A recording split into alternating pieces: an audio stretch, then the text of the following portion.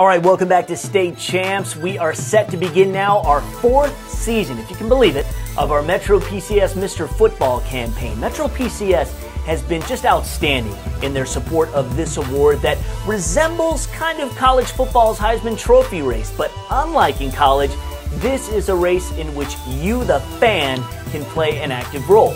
We will update our top 10 each week, where you can go to our website, statechamps.tv, and it's there that you can vote for your favorite.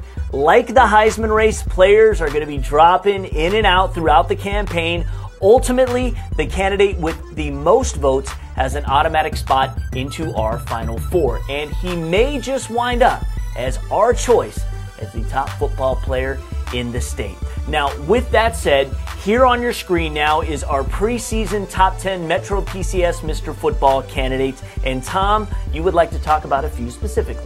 We'll start with the top with Terry Richardson of Detroit Cass Tech, defensive back, wide receiver, kick returner who has committed to the University of Michigan. Had a chance to talk with Terry before the season.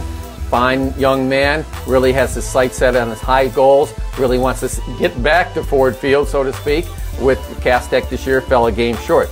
Number 10, we'll start with Gabe Dean, the quarterback out of Lowell. One of the best quarterbacks in the state.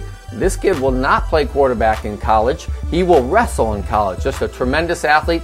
Obviously, he led Lowell to the state championship game last year. A terrific runner, and he's really going to show his arm strength this year, I think.